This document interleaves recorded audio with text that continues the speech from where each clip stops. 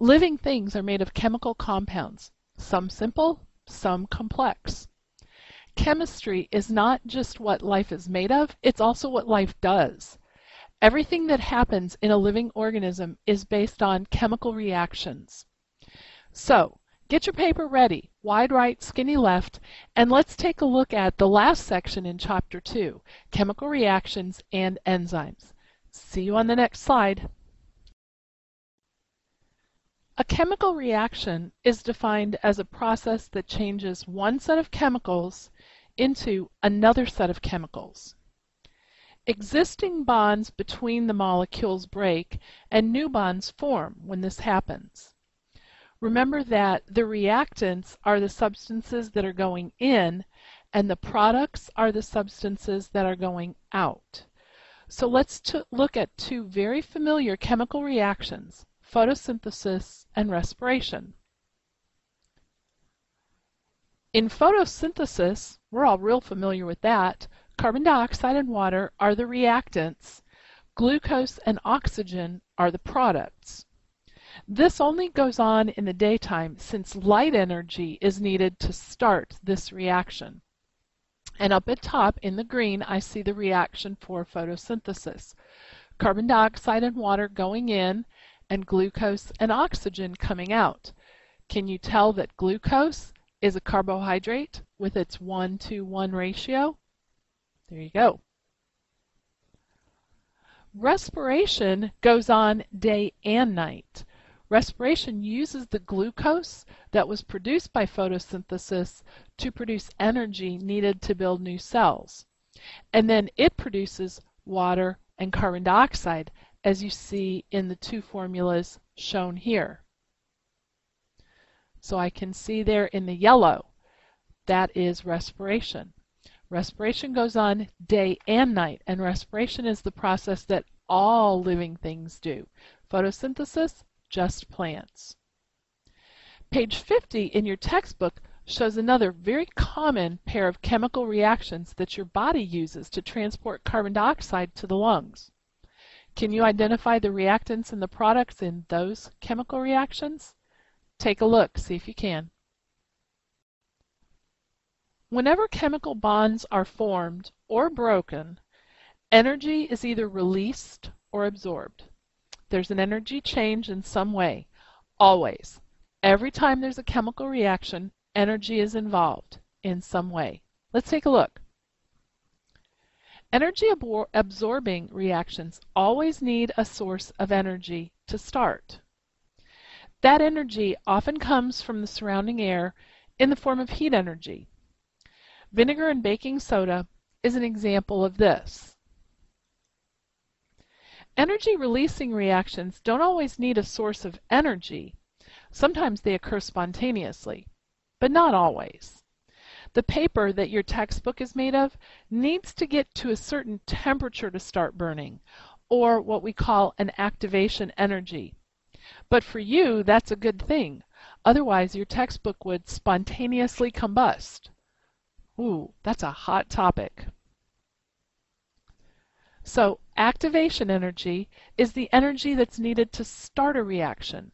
For example, the temperature that's needed to start burning paper.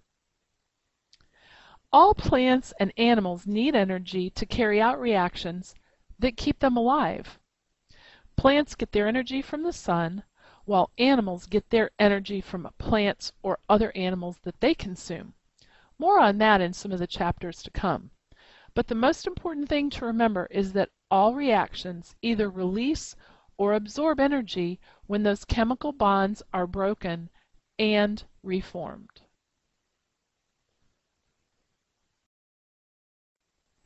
Next, we're going to talk about enzymes. Remember that a catalyst is a substance that speeds up the rate of a reaction. RXN stands for reaction, guys, so don't panic. An enzyme is a biological catalyst. It speeds up the rate of chemical reactions in cells. Enzymes are proteins. Proteins are one of the 4 carbon compounds that we just finished talking about in the previous section. Enzymes are very, very unique too because they are very specific. Enzymes catalyze only one kind of reaction and no other. So your body has all different kinds of enzymes. In fact, your digestive system has all kinds of enzymes just in and of itself. So if you take a look at this diagram, you can see that this blue enzyme, it only catalyzes the reaction that breaks apart the substrate that looks like the little fish that's coming in. Okay, so enzymes are biological catalysts and they are specific. They only catalyze one type of reaction, no other. So let's take a little bit of a closer look at this enzyme substrate complex. Let's understand it a little bit better. It's actually pretty easy. The reactant in an enzyme catalyzed reaction is called a substrate. Okay, so in this one we have two things. We have the enzyme and we have the substrate. Remember in the last slide when I said that enzymes are specific? This is how it works. Each protein has a very, very specific shape, and the substrate it binds with has a complementary shape. The substrate stays bound to the active site until the reaction is complete. A good comparison that helps you kind of understand this is the concept of a lock and key. Okay? Only one kind of key, one specific key, fits into a lock and is made to open that lock. No other key will fit into that lock, and you leave your key in the lock until the lock is open. Then you take the key out.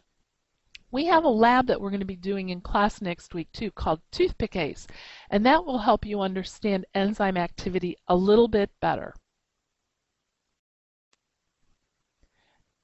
Enzymes are essential to controlling chemical reactions in a living organism. We can't live without them. Sometimes reactions would happen so slowly or at temperatures that our body just doesn't have that we do need enzymes to get these things rolling. And because conditions in any living organism can change at any time, the effectiveness of enzymes, how well they work, is also affected by these conditions. Two major factors that affect enzyme activity are pH and temperature. So when either of those things change in your body, say when you run a fever or you suffer from exposure or you ingest too much of something like water or alcohol, or maybe you were a little kid and you ate something you shouldn't have eaten, you affect the smooth functioning of the chemical reactions in your body. And again, if you take a look at the picture that's here, again this shows the enzyme and the substrate, and there's an activation site, and the bonds are weakened in the substrate and the product breaks apart. Some enzymes also work to put things together.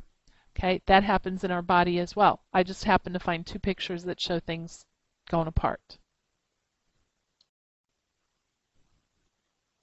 So let's recap what we talked about in this section. Chemical bonds are formed or broken, and when that happens, they release energy or they can absorb energy. Okay, and you're going to learn that again next year in chemistry, so it's a good thing to remember it. All living things need energy, and activation energy gets chemical reactions started. We also talked about enzymes. Enzymes are proteins, and those proteins catalyze or speed up a reaction. A good way to remember it is a lock and key. Okay, you put the key in the lock and you open the lock, and it only opens that particular lock, and you leave it in until the door is unlocked or until you lock the door. Temperature and pH can also affect how well the enzymes work. This is also true of our lock and key. On very, very cold days, you might find your lock frozen. So remember now, you need to draw a line at the end of your notes and write a summary, and then sit down and think about some questions to write. Remember, 3 level 1s, 2 level 2s, and 1 level 3 question.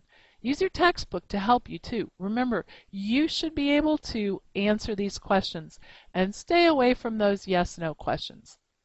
That's a 50-50 chance of getting it right. unless you tell me to explain. Okay? So, and here's a thought to leave you with. Why did the white bear dissolve in water? It was polar. Ah ha ha ha. Oh yeah, your biology teacher's so funny. See you guys later.